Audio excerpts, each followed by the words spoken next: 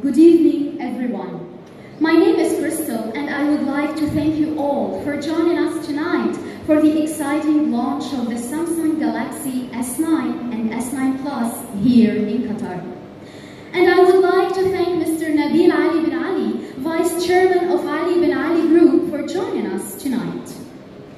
The Galaxy S9 and S9 Plus were unveiled for the first time during the Mobile World Congress in Barcelona, revealing how the new smartphone is not just one that takes good pictures.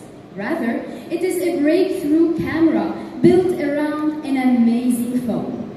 Tonight, it's our pleasure to have you joining us for an exclusive preview for the first time in Qatar for the Samsung Galaxy S9 and S9 Plus, the phones that don't miss a thing.